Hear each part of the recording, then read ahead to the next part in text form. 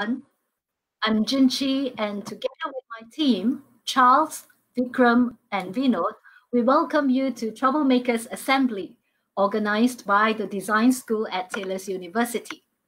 Since the inception of Troublemakers Manifesto in 2019, this is the second time the Troublemakers are conducting such an event. This year, we call it Troublemakers Assembly, and it will be in a series of e-conferences running once a month from July to November. Without troublemakers, there would be limited or no new ways of thinking and seeing, or worse, no new discovery, leading to unimproved life and unenlightened minds. Troublemakers Assembly is thus a gathering to honor and learn from the inspirational work done by an array of engaging personalities who have, in their own unique ways, made a mark in society through creative problem solving. Troublemakers Assembly aims at creating audience immersion through an active and meaningful content with the end objective of inspiring the audience to become their very own troublemakers. Before we begin, I would like to remind all Taylor staff who have joined us here to register at HRSS if you have not already done so, to record your CPD hours, and also please register your attendance by clicking on the link provided in the Troublemakers Assembly Facebook page and the live feed. For non-Taylor staff, you do not have to do this.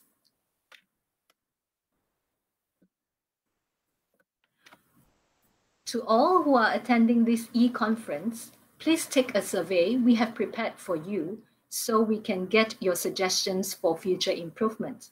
The survey link will be provided in our Troublemakers Assembly Facebook page shortly. Don't forget to like and share our page and our live feed. Now, let me formally introduce our speaker for this month, Ms. Natasha Muhammad Hishamuddin.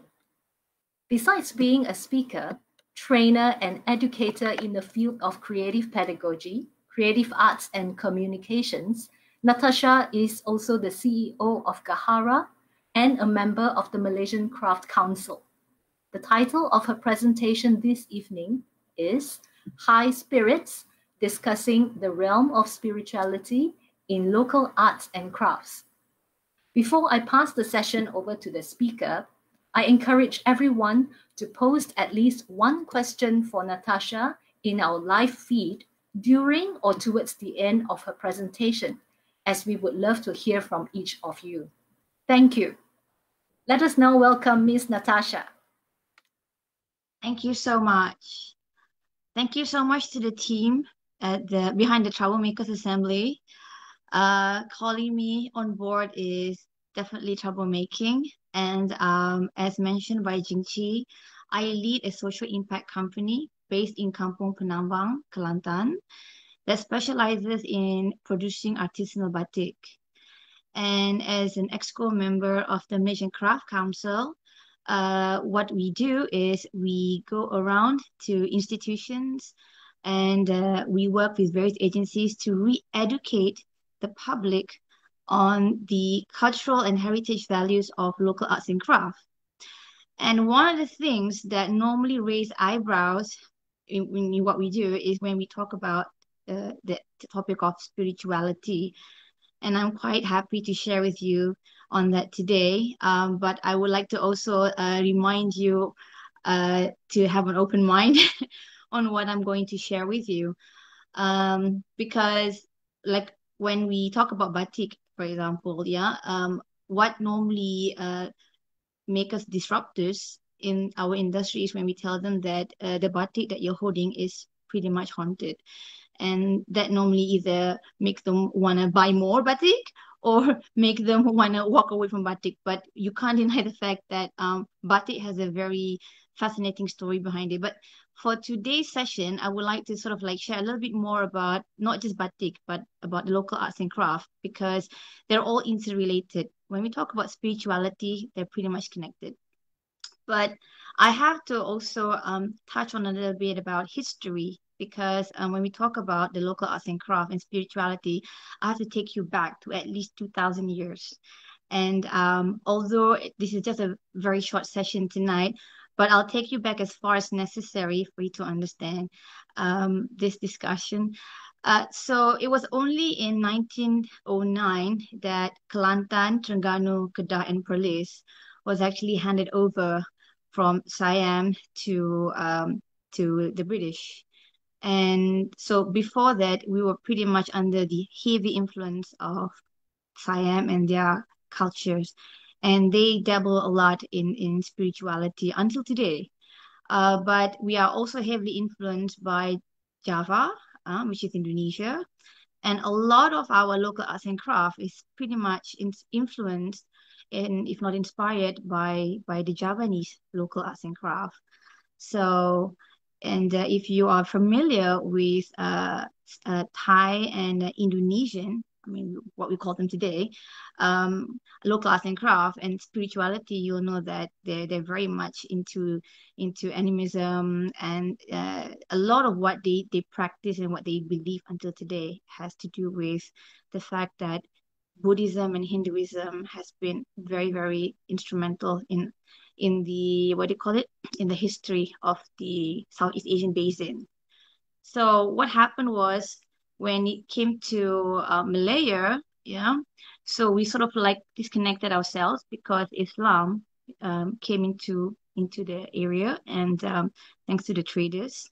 So that sort of like created a disconnection because so Islam sort of like, moved us away from the animism and the Hindu and Buddhist um, uh, teachings, yeah. But I would like to sort of like touch on the fact that so much of what we still have today is because of this fluid influence, yeah, from these two nations, Thailand and Indonesia. So a very simple example would be kuda kepang, which we have in Johor. It's actually kuda lumping in Indonesia.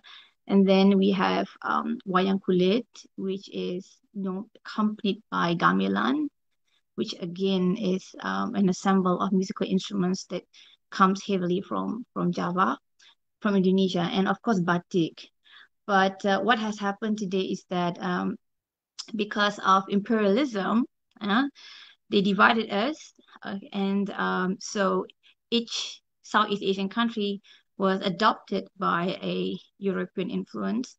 So what has happened is we became disconnected, and so much of what used to be, that fluid connectivity that the local arts and crafts shared in Southeast Asia became pretty much territorial and unfortunately also politicized.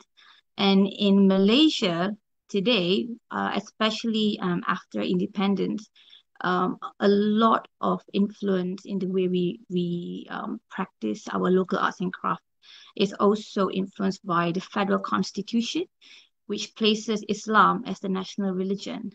And so a lot of traditional aspects of local arts and craft has either been diluted or even removed. A good example is Mak Yong. Uh, Although Mak Yong was banned and now it has been sort of like reinstated, but only male performers are allowed to participate. But what has happened also is that the younger generation has very little idea on what makes local arts and crafts so unique.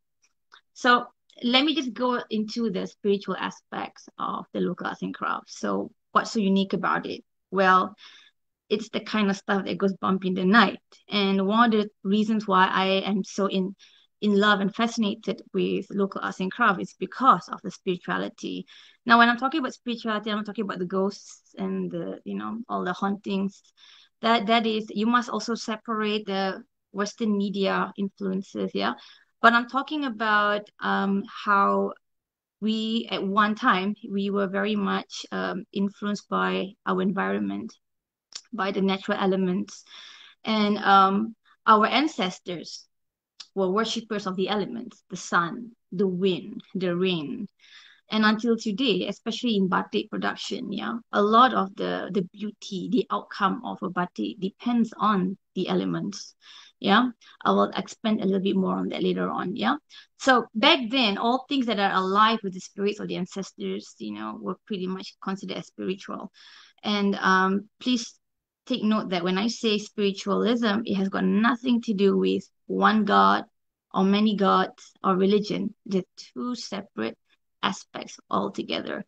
So when it comes to spiritualism, we're talking about the connection between us as individuals, as humans, with nature. And when we talk about worshiping the elements, worshiping the spirits of the realm, we're talking about paying respect and homage to our ancestors. Yeah, that is something that needs to be highlighted. Yeah, we're not talking about worshiping a pagan god and so forth. And that is one of the things that has created a massive misconstruction in understanding batik. Yeah. Okay. And the other thing would be so much of arts and craft was inspired by rituals that supported the worshipping or the what do you call it, the celebration of these ancestors. For example, the musical instruments like gamelan, it was it was all part of rituals.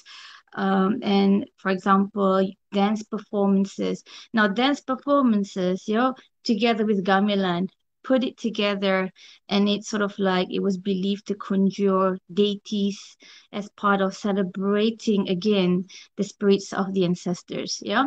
And then body movements, body gestures. Yeah. For example, the finger, the way you curve your finger is called the mudra. Yeah. These things actually have symbols. And I think in Western literature, you study under semiotics. Yeah. So even sounds were converted into chantings and prayers. So all of these things were actually what made local arts and craft unique. Yeah. So now we come to the spiritual dilemma.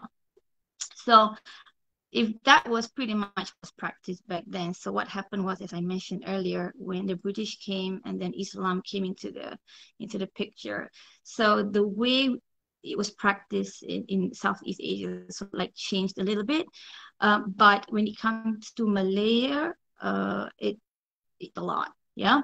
And it's interesting because if you read old literature about Southeast Asia, you will know that uh, you come across this term called the Malay world. Now, the Malay world is actually the combination of two kingdoms, which is in today's time, it would be Malaysia and Indonesia. Yeah. And back then, the Malay kingdom or the Malay world was known as the land below the wind. Yeah. And so what has happened is that Malaysia, we adopted, the Malayness as one as wholeness for the entire nation. But Indonesia, they only take the Malayness as one aspect of many other elements that makes up the entire country. So you can see, yeah. So Malaysia, we adopted Malayness entirely for the whole nation, and then it's just one tiny component for Indonesia. So that's already the starting point of how we diverge, yeah. And so what has happened is in Malaysia, the germinating landscape of politics made things a little bit more territorial than other countries in Southeast Asia. So you don't see the same thing happening with local arts and craft in Thailand, in Myanmar, in Laos, and in Indonesia. In Malaysia, spiritualism is often misunderstood as the mystics and practices connected to cults. And anything that's got to do with that is haram. So that is where things get a little bit more muddied. Yeah. So because now what you have after independence is that there is a rift between classical Malaya, which encompasses 2,000 years of history, which I just shared with you, and Neo-Malaysia, and that would be Islam and the federal constitution. So if you want to know more about these things, feel free to let me know. I'll probably have a separate section on that one. But tonight I'm not going to dwell too much on the historical aspect, but it is important for you to have at least a background understanding on this. So I'm going to go now into examples of several local arts and craft and how spiritualism comes into the picture. Okay, and this is the part where you need to have a bit of an open mind and don't get scared.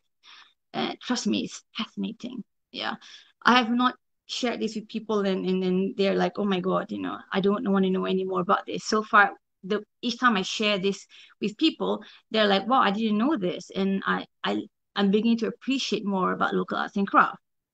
So let's start with Kuda Kepang. So Kuda Kepang is actually, if you are familiar with Johor culture, it is actually where you see groups of men and they go around with this what do you call it? The design of a horse. Yeah. And they look like horse riders. And this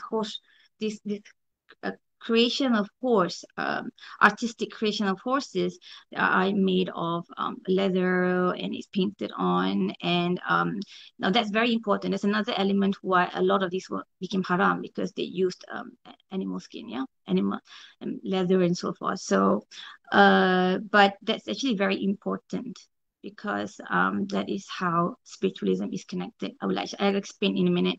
So Kuda Kepang is actually a ritualistic performance to celebrate warriors on horses. So you will have a Tok Bomo. A Tok Bomo will officiate the ceremony.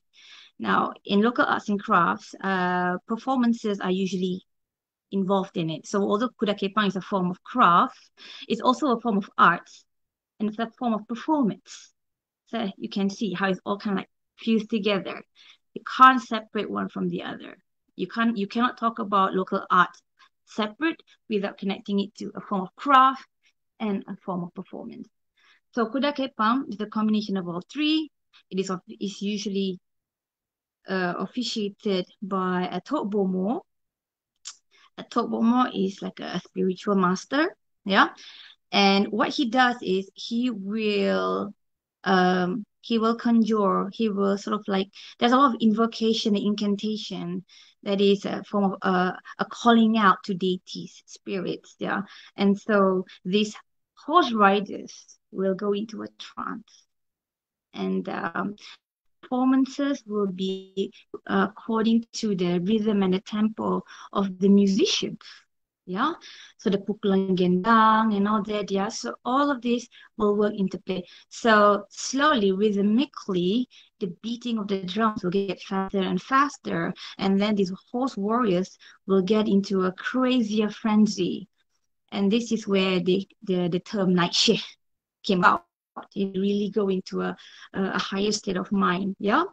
And so what has happened is spirits have gone into these warriors, yeah. So the body of the riders are just now vessels. And so the performances together with the music, yeah, because gamelan music is haunting, yeah. Gamelan music has its own story of spiritual elements in there. And then what will happen is they will go into a frenzy to a point where they can even eat glass. Now, this is quite identical to Kawadi during Taipusam, yeah, where they can pierce themselves and not feel anything. It's the same thing. So what happens is you will have these warriors and they'll just go crazy, yeah, layman's term, and then they're even able to eat glass, yeah, and to show how they are completely not disconnected, but connected with the element. Now, the mind, body, and the element have become one to the point where anything is possible. Yeah. So the Tok Bomo is responsible in ending the ceremony. So the spirits will come out of the warriors, and then they will not remember what has happened.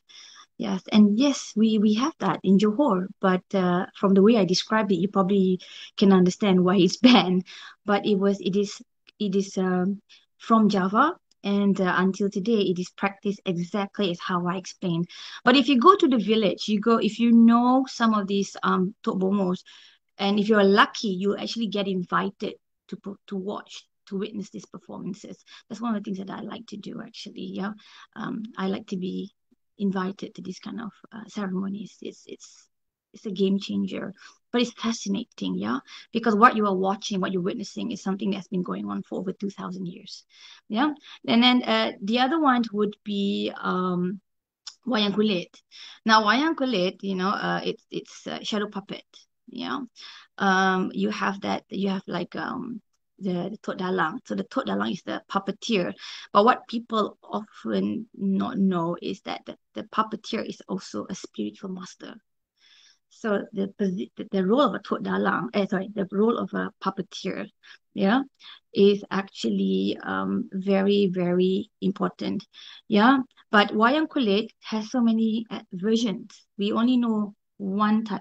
Wayang kulit is the generic term for the art.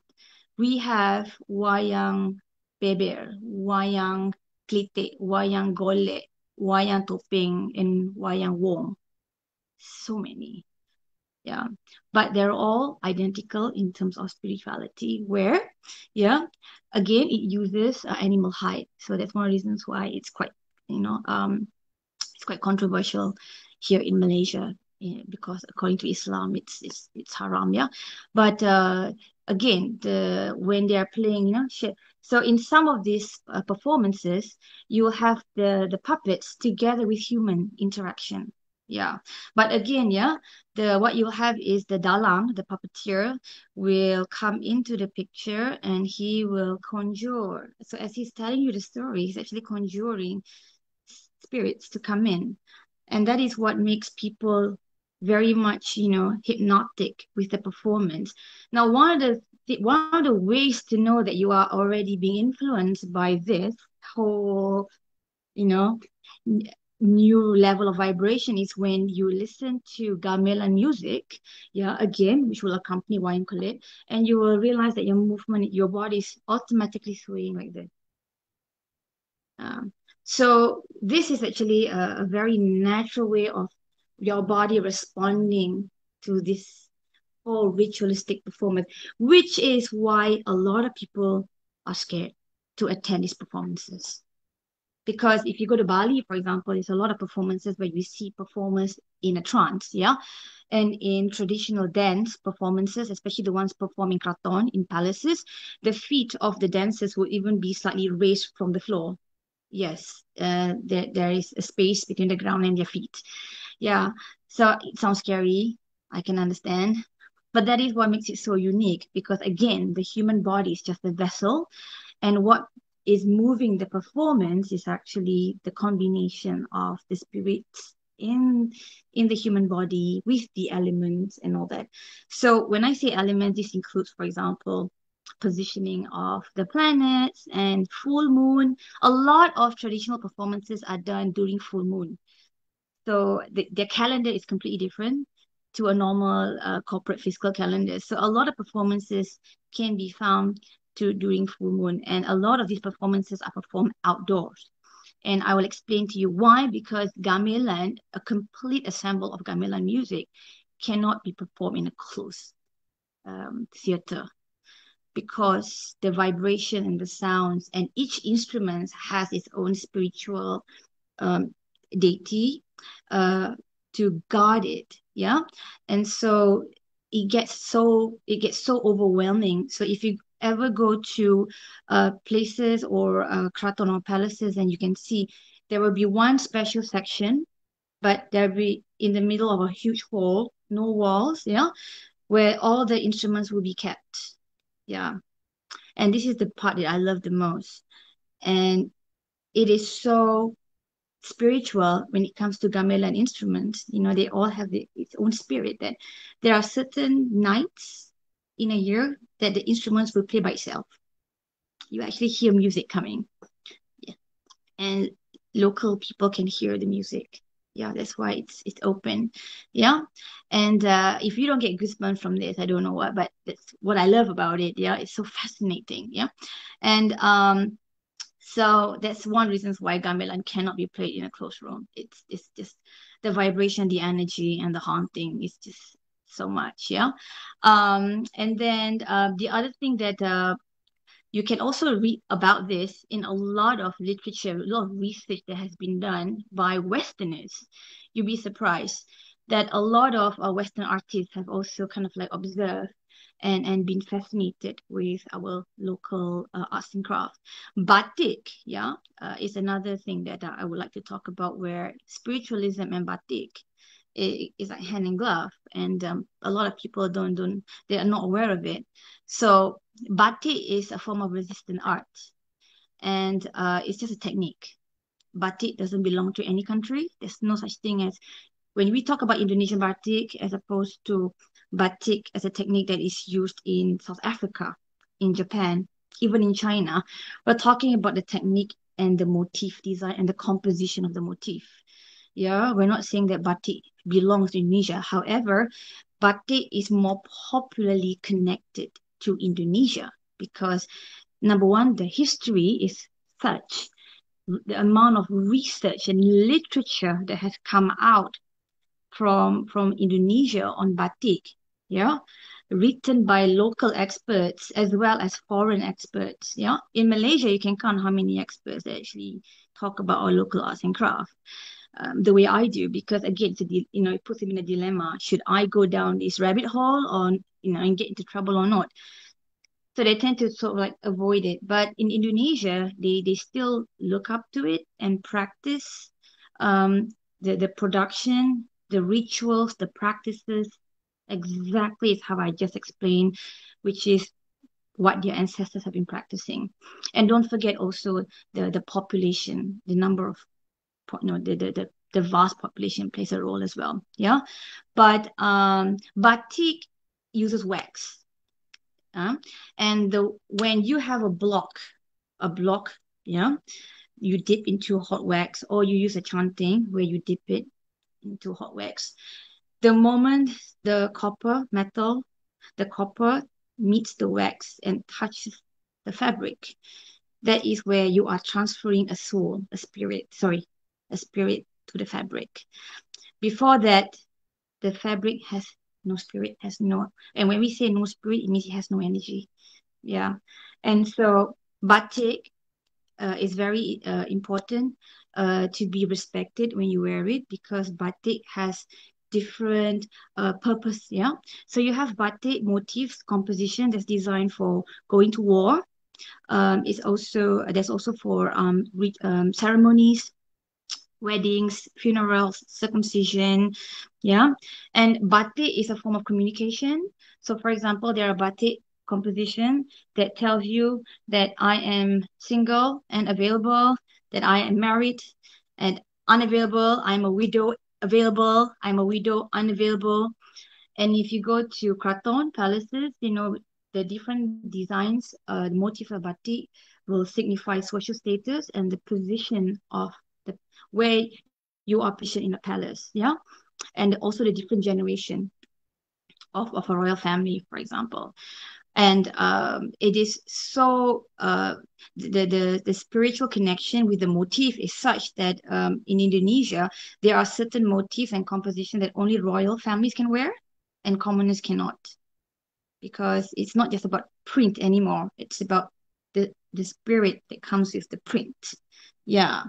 So that is why to wear batik, you have to be very mindful. And Gahara, my company, we specialize in artisanal batik. And one piece of batik is what do you call it? It goes through up to maybe 4 artisans. So can you imagine the energy coming from 4 people, to produce a 4-meter fabric? But batik has to be worn with regality, with sophistication, and with a lot of respect. In fact, the older the batik is, especially if you are buying a second-hand batik, my recommendation is after you remove it, you should mandi bunga.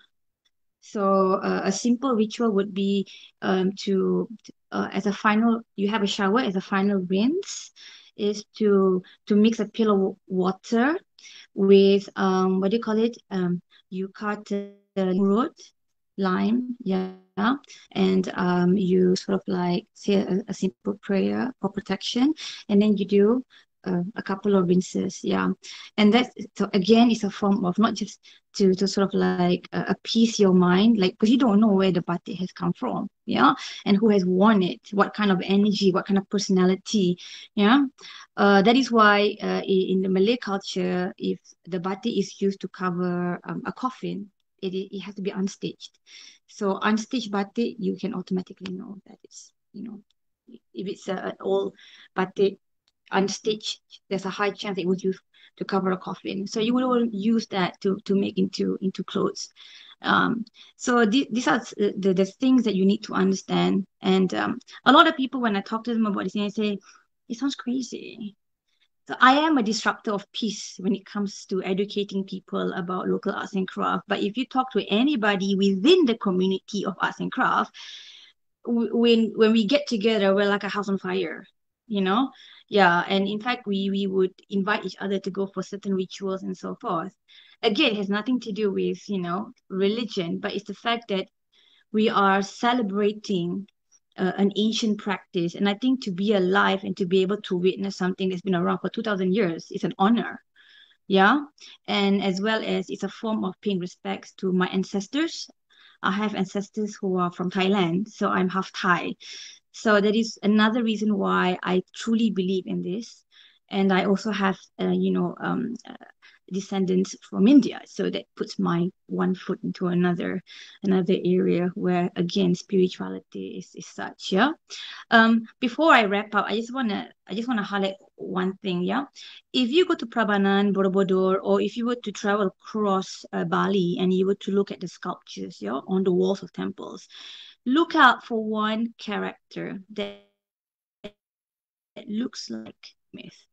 Yeah, and it will be a character that's pretty much like uh it looks as if this person is holding a sword in a seated position, um and in a lower position compared to the other characters, and that would be the enigmatic blacksmith. Now, the blacksmith is a very, very important person in traditional arts and craft because they make the kris. The kris is what is known as the sacred sword in Southeast Asian literature. And when a blacksmith is making the kris, he's also bestowing a spiritual power. So a blacksmith can actually do that. So what I'm trying to say is, in traditional arts and craft, the people who are behind this craft and arts are among the most powerful people and the most profound people in the kingdom, which is very different to today. Today, you probably wouldn't want your children to be a batik maker, or you wouldn't be crazy about your son or your daughter wanting to study, being or wanting to become a silversmith. Yeah. So let alone a blacksmith. But if you travel to Europe, there are still communities that they take a lot of pride in this kind of occupation. But one of the things that I like to encourage people, and this is where I come in as a disruptor of artistic piece, I really want to recommend the younger generation to consider looking back into these occupations, because to study this artistry, to study local arts and craft, back in the day, there isn't any colleges that you can apply to. You have to seek for a guru. We call them the Adi Gurus, the master craftsmen. And the Adi Guru will have to see whether or not you are qualified, not in terms of your grades, no such thing as that, but in terms of whether or not you have the virtues, the disposition, yeah, to be able to carry on, to be taught. Yeah. So today, there are people who are still active in arts and craft, like my creative director, Nick Faiz. He comes from a family of batik making. So if you come from a family that used to produce a form of craft or art, you're very lucky. You are among the most, you are a gifted person, actually. Yeah. So for design students out there, do not look down at your ability to produce art just because people say it's hard to make an income. you must understand the value that you have is so profound, and 2000 years ago, you are one level below the kings, below the royalty, because you are so important, because you are the people that create, that produce things, now we call them artifacts, that connect human to the natural element. Without this, there is a disconnect between humans and the elements. And the role of spirituality in local arts and craft is to connect both, to become one. And that is the importance of local arts and craft. And the whole pursuit of it is so that we continue to produce all these, whether it's performances or whether it's the form of, whether it's batik, whether it's wow, kreska, all these things, all these tools, performances are very important because it is what connects us to the elements and also connects us to our ancestors. So yeah, I think I may have run out of time. I'm just going to end here, but if you have questions, I'm more than happy to answer them. Well, now that was fascinating, to say the least. I will give a round of applause for Natasha. I think it was brilliant. I mean, some of the things that you mentioned over there was new. Before I begin with some questions for Natasha, I would like to inform everyone who's watching out there, if you have a question that you'd like to ask, you can post that question in the live feed. It would be great to hear from you. And so please go ahead and post those questions. So to begin with, Natasha, I have a question. Based on what you said, so when you define spiritualism the way you do, and you describe it the way you do, with all the explanations, connection with nature and ancestors and etc., are the conservative elements in society able to appreciate and accept it, especially in Kelantan?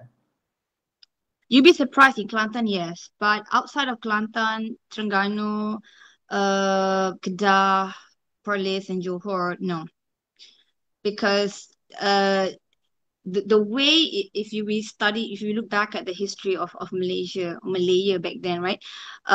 We pushed our development too fast. We were trying to put ourselves we were trying to modernize ourselves. We were trying to sort of like push towards westernization. We were pretty much along the lines of Mustafa Kemal Atatürk, is what he was trying to do with Turkey. And so in fact, what was happening, because in the federal constitution, Islam is the national religion. So they were very sort of like, they were trying to sort of like make people move away, as far as and as fast as possible from all these spiritual aspects of it. But if you go to Kelantan, if you go to Terengganu, you go to Kedah, and you go to Johor, but mainly the northern region, there's still, you can still have wonderful conversations with the locals about arts and craft. So it would seem that the major angst is with the political class when it comes to these kind of matters. Let me just follow this up. Considering the climate of divergence, which you just, the federal constitution Malay versus the classical Malay, do you see a possibility of convergence at some point in time? Yes, I'm beginning to see that. I can confidently say that now, but maybe 15 years ago, I would say no. And the reason why I'm saying yes is because we as in my company, Gahara, as well as the Malaysian Craft Council, we have actually been in many conversations with a lot of agencies and even hotels, clients who are interested to sort of like bring all of these narratives back into their property. So you'll be surprised to see, where I think you will slowly see local arts and craft playing a much more active role in Malaysia soon. And it has also to do with the fact that our neighboring countries are very much, they become so successful with the way they've been marketing their local Culture. arts and craft. Yeah, so Malaysia is trying to do that, but at the same time, we've had conversations with even with Motec, saying that you cannot promote local arts and craft without bringing these narratives in. So it's either all of it goes in or none at all. And they're beginning to see that, because another reason is national pride.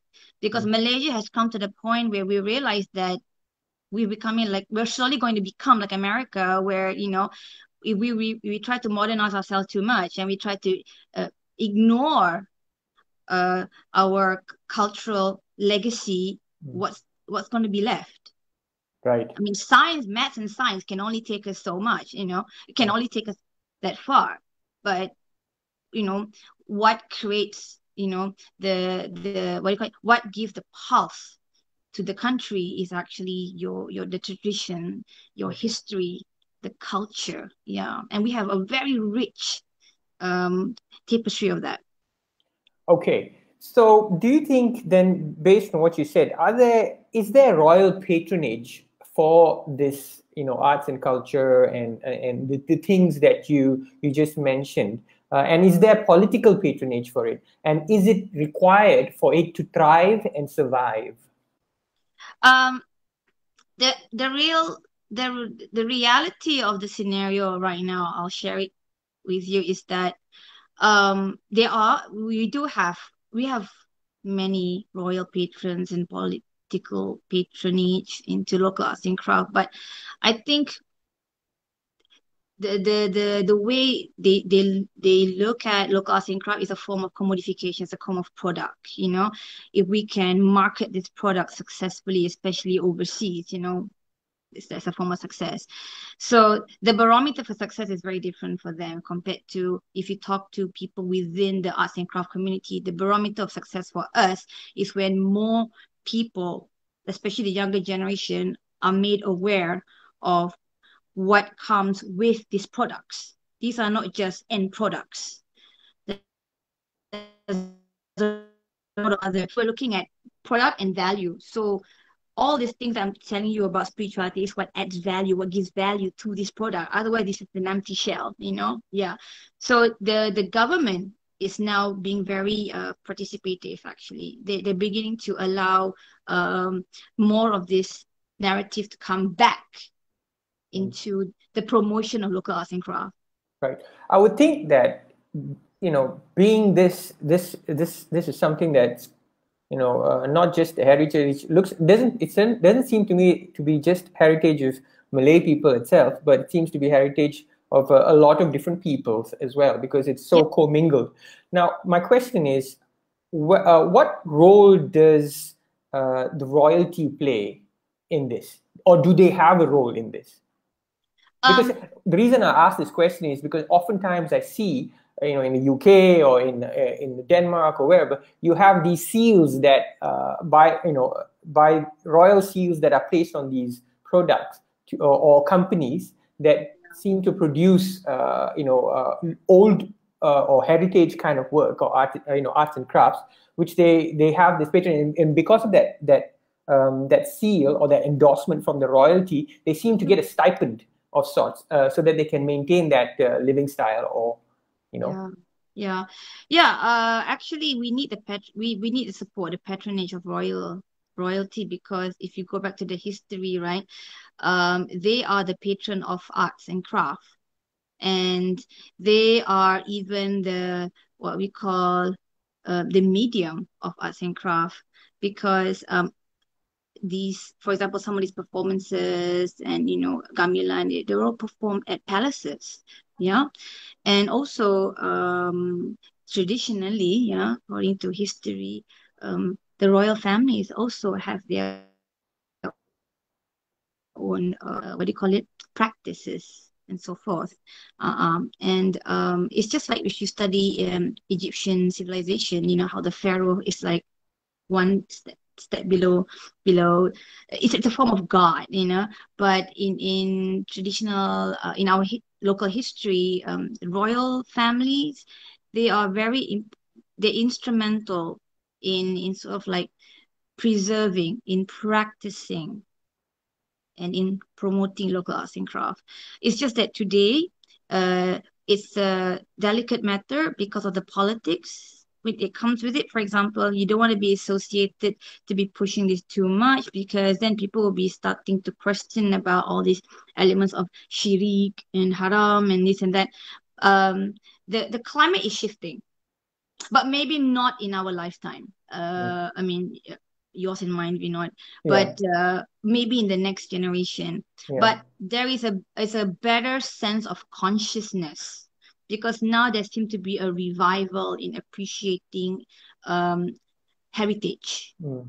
I wouldn't go as far as to say ancestral heritage. I will just use the word heritage. Yeah, but when it comes to the royal families, they've always been supportive. It's just that, you know, they probably do not want to be out there. Just like for us, we have a lot of customers who come from the royal family, but we don't expose them. We keep it private. So there's a lot of things that it's you know, out of respect and practice we don't do. But I can tell you that royal families still play a very big role in local arts and craft. Yeah. So it would seem that with regard to royalty, it would seem that the biggest stumbling block would be the perception and especially the possible way those who are conservative enough may seem to equate this to opposing dichotomies, right? I mean, religion on one hand, and then this heritage of spirituality on the other hand. Okay, I think there are a lot of questions coming in. So before I move on, I have several more questions, but I'll let the floor. Could I add one Sure. point, Vinod? Sure. I think one way to know that we are changing the mindset is when we can have a performance like Mak Yong openly, without fear of getting any kind of backlash. I think the day that we are able to do this kind of performances, you know, I think and talk about it like the way that people in Indonesia do, I think that it's a big clear sign that we are moving forward. Yeah. Okay, great. I have one last question before I hand it over to Jinchi for the questions from the floor, from the audience. The question is basically, I have a, okay, so you mentioned in your pre-conference meeting about, and you mentioned it here as well, that batik is a resistance art. I'm having a hard time trying to imagine Che Guevara adorning a batik shirt. You know what I mean? I mean, what kind of resistance art do you mean? I mean, is it the Che Guevara type resistance, or is it some other type of resistance? Okay, so resistant art means it's a form of artwork where the medium that you use, it resists the penetration of colors, like how we use wax. Yeah. So the wax, once we do the design with wax, yeah, the composition and all that, and then we dip it in colors, and then we boil it, and then that's when we strip off the wax, and then the outline is pretty much what used to be the wax. And it's a form of, it's very stubborn. So when we talk about resistant art, right, and actually this has been practiced in so many different countries, I mean, batik, it's just that the design is completely different, and you can see this in South Africa, you can see it in all over the world, actually, even the Netherlands. Yeah. But when you talk about like Che Guevara kind of resistance, it's actually a form of, yeah, you can say it's a form of stubbornness. Yeah. And resistance, I think it's true. Like when you say Che Guevara resistant, as in like revolutionary, trying to change status quo, is that what you mean? Yeah, initially, when you mentioned, so maybe it's my bad. When I heard the word resistance, I mean immediately I visualized Che Guevara. But in a sense, the way you're equating it now, it still could fit, because I think wearing batik could be a statement of resistance, isn't it? For example, first of all, the batik, when you call it in terms of resistant art, you can't anything they cannot penetrate. So it's a form of the resistance in terms of the technique.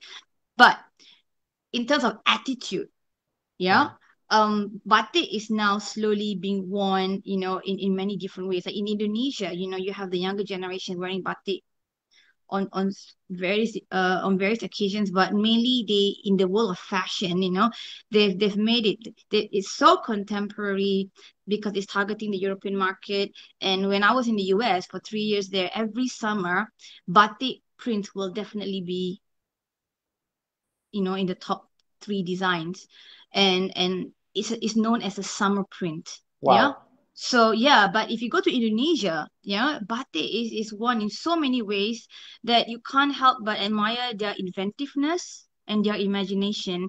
In Malaysia, we are beginning to see more people wearing batik. The problem is they don't realize what they're wearing is batik Jawa. They're wearing Indonesian batik. So this is where the problem comes in, I think we need to educate our local citizens that the motif and the print, speaks a lot. And you need to understand that when you are wearing a batik from Indonesia, say for example, you are not helping to the economy for the local batik producers. So that's another thing that's becoming a form of resistance for me, because I'm not trying to push Malaysian batik to as many vendors and to as many agencies as possible. In fact, that is why I'm pushing Batik Malaysia into interior. Okay. So now I'm going to hand over the floor to Jinchi, because we have a whole bunch of questions coming through and I've taken up too much time. Thank you. All right, thank you, Vinod. And okay, I'm just going to, we have some questions from the floor. So I'll start with Miss Irene Ong. She asked, is it true that the Kuda Kepang dance has also a spiritual element? Absolutely. And if you watch it, then you will see it, because the dancers, they go into a trance and they will be even kicking. They will be what they do is they start behaving like horses. And the moment they start doing that, and then the music intensifies by rhythm and tempo, then you know that's when the spirit within the performers is kicking in. Yes. But don't worry, at the end of the performance, the Tok Bomo is responsible in diffusing the situation to get the spirits out of every performer. That is the role of the Tok Bomo. The Tok Bomo's role is to call the spirits, get into the performance, and to bring them out. Absolutely. That sounds really interesting and would be nice to witness that one day. Yeah. Jangan takut tengok. It's actually very fascinating. I think we should. Back onto the topic that you were, just before I asked the question from Irene, you were talking about the batik that we are wearing, all right? Yeah. So this actually so happened, we have a question from one of my colleagues, Mike. He asked, what specific type of batik are you wearing? Okay, this is actually a type of batik. It's from Indonesia. I have to admit, it's from Indonesia, but this is a gift. This is a gift. So the only I usually wear Malaysia batik as to support local batik, but the only type of batik print that I would wear from Indonesia are usually the ones that are a gift. And that's another thing about batik. When it's given as a gift, it is something like when people give you a jade as presents, but you can see from the design, you can see that it is very different, but you can also see this in terms of floral motif, quite identical to what we have in Terengganu. But I want to highlight something. This is print. It's not artisanal, handmade batik. Right. So it's not of high value in terms of skill. It's a print, So, but what I like about it is that it's fashion, Indonesians have a very good eye for how to fashionize their batik, But this is from Indonesia, but it's a simple, standard batik that you would find people wear for their sarung. Yes, it's very beautiful. Thank you. All right. Shall I read another of the questions? One more, which is I actually have three more. So the following one is actually by one of our team members here, Charles. He asked, can spiritual virtues as qualifying factors to learn the arts and crafts be defined as a possibility in redefining the arts and crafts as credible art and design programs? Can you repeat that question? Okay. Can spiritual virtues as qualifying factors to learn the arts and crafts be defined as a possibility in redefining the arts and crafts as credible art and design programs? Leave it to Charles to come up with such a question. Keep it short and simple, Charles. Yeah. No, it doesn't work the same way. If we're looking at it from a, like a standard design program, like a typical, curriculum offering, no, it doesn't work that way. In traditional, in a traditional sense, if you want to study local arts and craft, yeah, when we talk about spiritual virtues, sometimes it's not for you to decide as well. You can be very interested to learn how to make the crafts, and you can seek an adi guru, but he may deem you unworthy, and it could be something that he sees within you that you can't see. So the same with performances. There are certain things that we can't see within ourselves that these masters can see. And just like they will say, sometimes you don't realize that you have the skill, and then somebody comes to you, a master comes to you and say, you have the gift for this, you should explore this. And it has happened to some of my friends. So, and then it opens, a third eye perspective, and then your life is completely changed. But when you want to talk about spiritual virtues, as a what do you call it, prerequisite, for example, to a design program, it doesn't work that way. Yeah, very different. So if I understood the question right. So it's more like a personal journey. It cannot Yes. be standardized. No. Right. Yes, No. I agree. Yeah.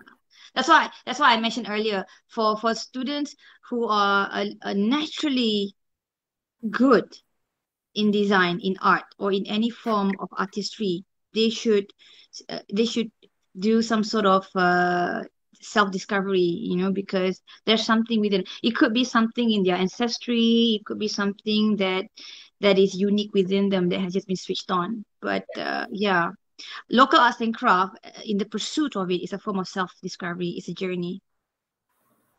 So everybody's journey is different. Everybody's story is different, and interest as well. The timing, I believe, as well. Yeah, yes, because sometimes maybe you're interested at a young age to pursue maybe batik making, but then for some reason you never get the opportunity until one day when you're in your in your 40s or your late 30s, suddenly boom, things happen. So that's for us, it means the universe has because we believe that timing has already been predetermined. So yeah, that means that for you to get to that point, there were many other experiences that you had to acquire in order to qualify to learn that particular skill or art. Right. I think, Vikram, you have a couple of questions at hand as well. Yep. Thank you, Yes, Natasha. I do. Thank you so much. So question 4 from Tae Lee Ann. She's saying, do you think there's a risk of losing connection with spirituality when the appreciation and knowledge of this culture slowly fades away? Yes. That is true. And the reason why I am very attached to it is because, number one, I come from a family that is very much into certain rituals and practices. My great-grandmothers were healers, and so they practice certain things that is passed down in the family. But at the same time, my grandmother would always tell me stories, about these things. And I studied traditional performing arts at university, and I have been studying the local arts and craft, especially batik, you know, for I think for as long as I can remember. So I believe that that was my journey as well. You know, I was pretty much nudged towards that direction, and that is why I find it part of my social responsibility, you know, and civic duty to advocate a re-education on local arts and craft. Wow, that's fascinating. And there's this other question from our colleague again, Mike. He's asking, is there really such a thing as a distinctive batik identity for Malaysia? No, we don't have that. Right. Because again, it goes back to the politicization of the religious aspect practice in this country, in accordance to the constitution. Because if you were to look at our motif, it's pretty much floral and geometrical, which is, you know, compared to the ones in Indonesia, yeah, they have a lot of mythical creatures and characters, the Garuda and all that. You see characters from the Mahabharata and Ramayana epics. So we can't have that. And as a result of that, our narrative when it comes to composition is very, very diluted, if not surface level. That is why when people look at batik from other countries, they say, oh, it's so rich, it's so intricate. Yes, because the story that's been, you know, in the composition of it, you know, there's so much allowance that's being given to for them to be imaginative and all that. Whereas for us, you know, we just have to keep it very simple, you know. And at the end of the day, today, everybody, when we talk about batik, it's all about commercial value. Would this sell? Would this color sell? You know, would this print sell? And then we're looking at two different vegetables, you know. So whereas in Indonesia, you know, when you look at batik, you're like, okay, where is this batik from? Like for example, Penambang has 200 years of history in batik production in Malaysia. A lot of people don't know that. In Indonesia, you have Pekalongan.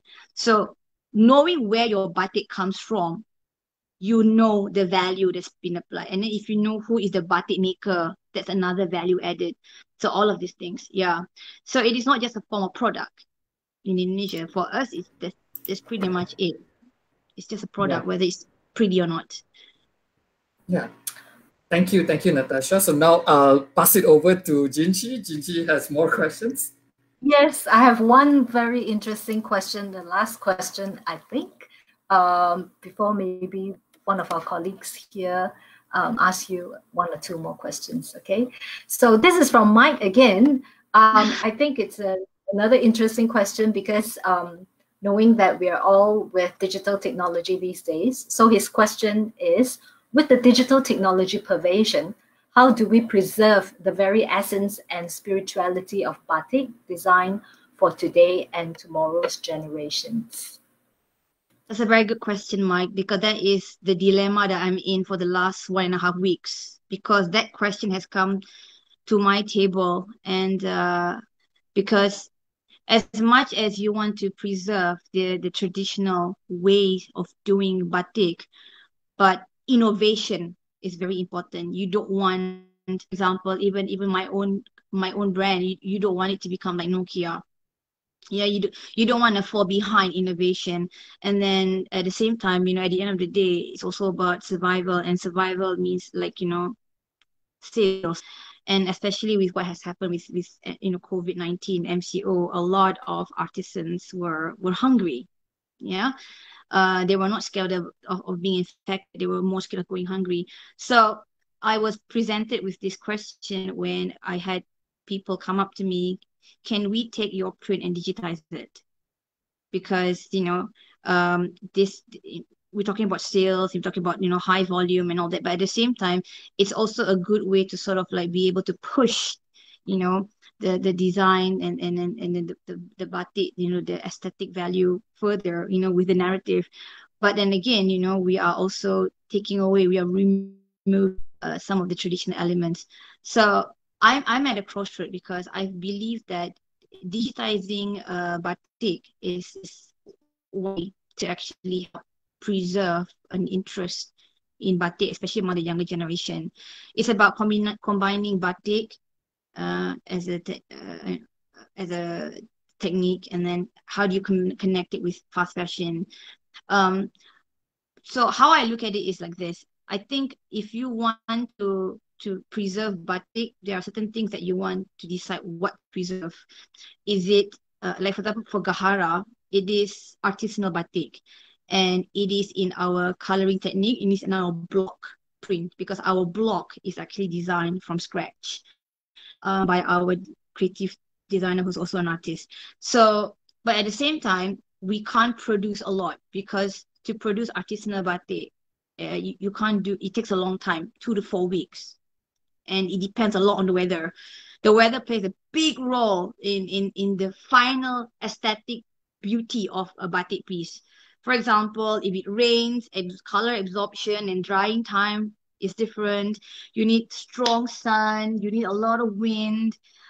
So you can come up with a fantastic composition, but it is again up to the elements to decide on the final beauty aspect. So, but at the same time, if there is a demand, you gotta produce. You gotta produce it faster and more. So I'll be very honest. That is a question that a lot of us in the industry are asking right now, to pivot. Yes or no, because some of them are like no.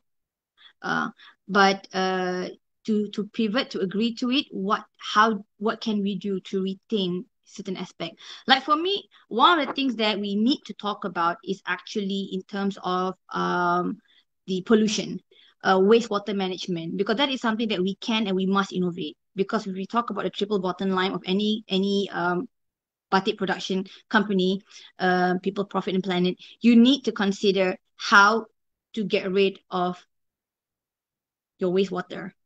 And right now we're working on a project. We're trying to experiment on how to create an ecosystem using maybe plants and whatnot that love all this toxic, and then we want to create an ecosystem on that. So that's something that's in the pipeline on my end. For me, that is something that we need to talk about, and we need to innovate, because if you want to, it's not so much about digitizing batik, but we need to talk about other aspects of batik, because the value chain is such that there's so many things in batik making that we need to address, that we have not addressed.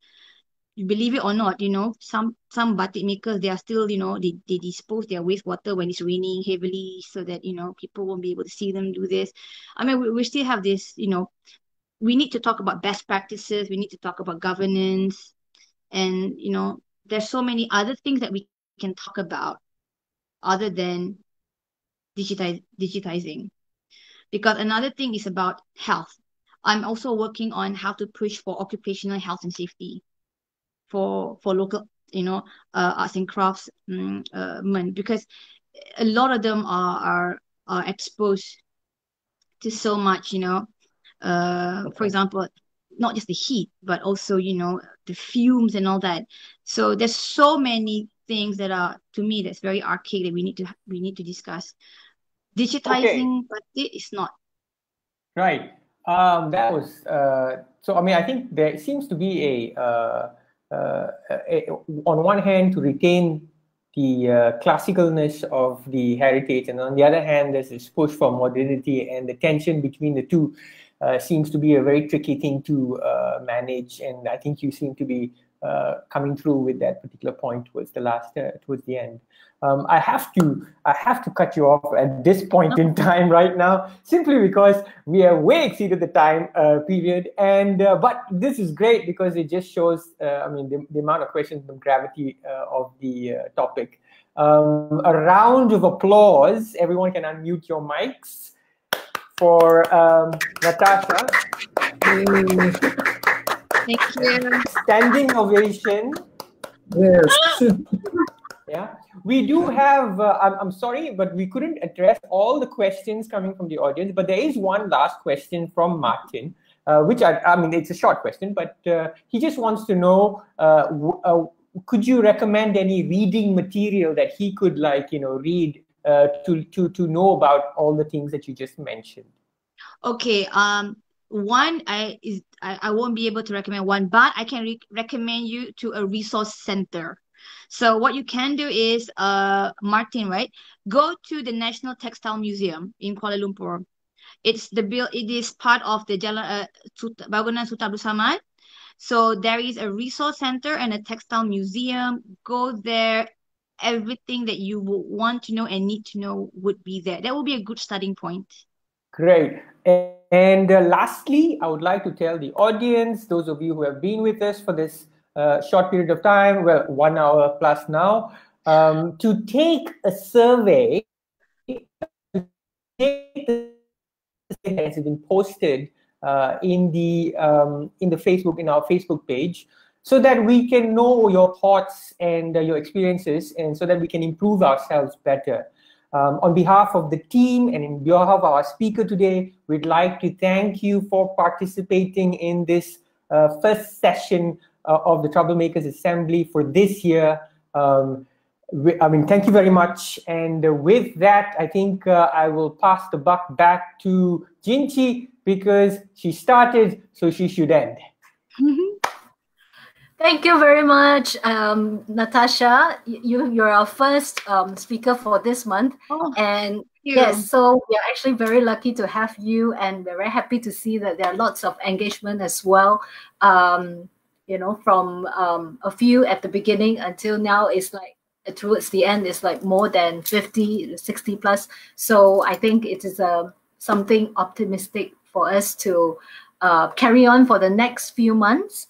So I hope that everyone else will be with us, and invite more of your friends to join us for August right up to November for Troublemakers Assembly, the next few e-conferences. And I would like to thank my team here, Vikram, Charles, and Vinod, for all your hard work, and we will continue to work together for the next few months.